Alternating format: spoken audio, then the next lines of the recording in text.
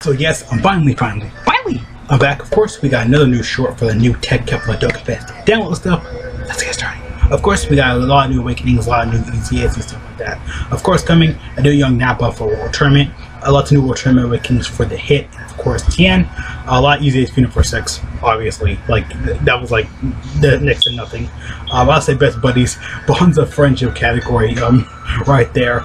New Infinite Dragon Ball History stage, and of course we're having a new event that's going to replace in the cause event with Mr. Popo every single day. I think they're just a lot of the training item event with Corin. All that will be replaced all in one right here for JP, and of course for Global and JP both. That Bulma event for 350 will be up a little bit longer, and we're gonna get 30 stones for it every single day.